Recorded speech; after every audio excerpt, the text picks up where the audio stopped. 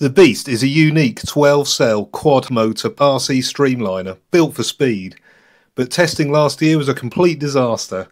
What am I going to do to make it a success in 2025? Stay tuned to find out.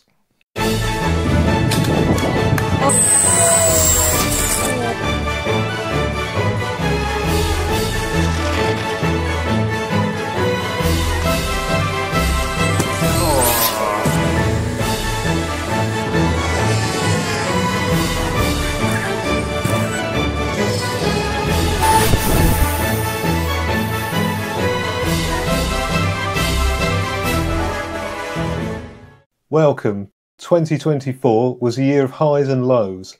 I built a speed car from an old drone that, and I still can't believe this, achieved a speed of 129 miles an hour at ROSSA Round 1.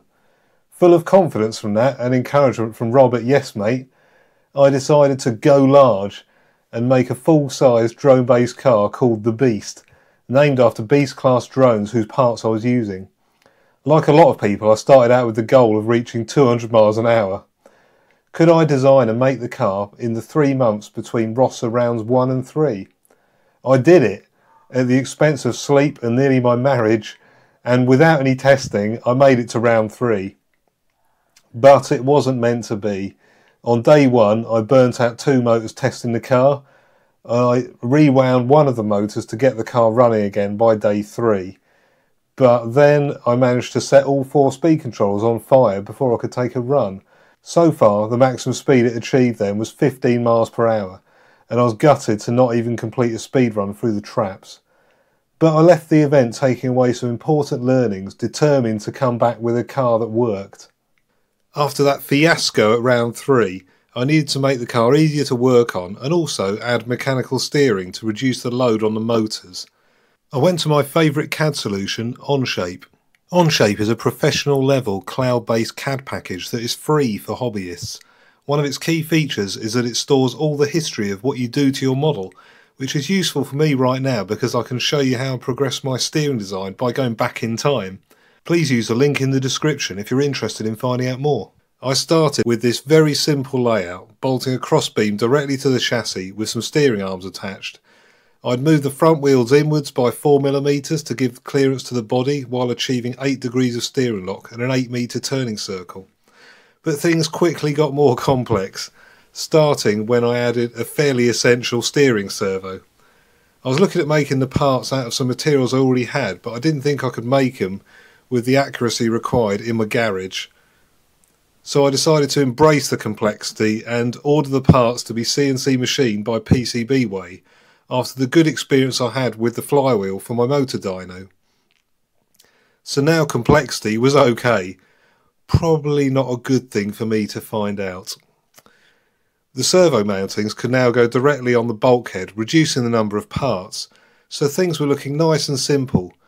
But then I decided I wasn't content to do a rigidly bolted front chassis. I wanted to have provision for suspension, to help keep the wheels on the ground for traction, and reduce the chance of upsetting the aerodynamics and the car taking off. So I added mountings for the carbon leaf springs that I already had. Then I decided to add shocks, working in the pulling direction to add some damping. And then I decided to look at even adding a linkage. See where I'm going with my tendency to add complexity?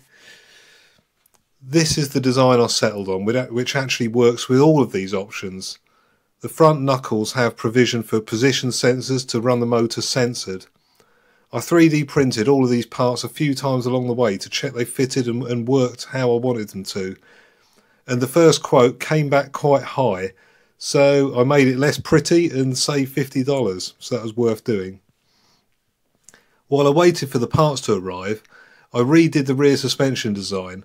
So here there was no new complex parts needed, which saved me some cash. Just a spring stopper that I made from a couple of sections of angle. The battery rails that I had before were now going where I wanted to put my speed controllers, so I put them on a diet with the aid of a jigsaw and a drill, saving 614 grams. Comparing the old with the new designs, personally I'm really surprised with how much I've managed to evolve it while keeping fundamentally the same platform. It does look easy to work on, but the proof of the pudding will be in the assembly. After a couple of weeks the machine parts turned up and looked amazing. Thanks PCBWay. The quality of your work's stunning and has been excellent value. I've got a discount code in the description below to save $5 off your first order. So check them out. Before starting the build, I treated myself to an organiser box from Hobbycraft and got all my bolts organised, and this was incredibly satisfying and useful. I definitely recommend doing this. I laid out all the parts before I began. It's amazing how few parts there are to my beast car in a way, because the car's got no transmission system. I started by building up the front and rear sub-assemblies, which were both quite straightforward compared to before. The first part was to attach the motors to the knuckles, then adding the spring plates to tie it all together. Next I added the cut down battery rails to the chassis before attaching the sub-assemblies. But this is where things got a little tricky. One of the threaded holes in the speed control plate had been drilled slightly off, so I struggled for a while to get the screw in before giving up and just leaving it out for now. It's still got 2 bolts holding on that side, and later on I can re-drill the plate by flipping it around 180 degrees. But if it wasn't for that offset screw hole, the whole assembly would have been quite easy. And the rear suspension was even easier to assemble because it mounts separately from the speed controller plate. Finally, I fitted the wheels so I had the rolling chassis, with 8 degrees of steering and easy to assemble as planned.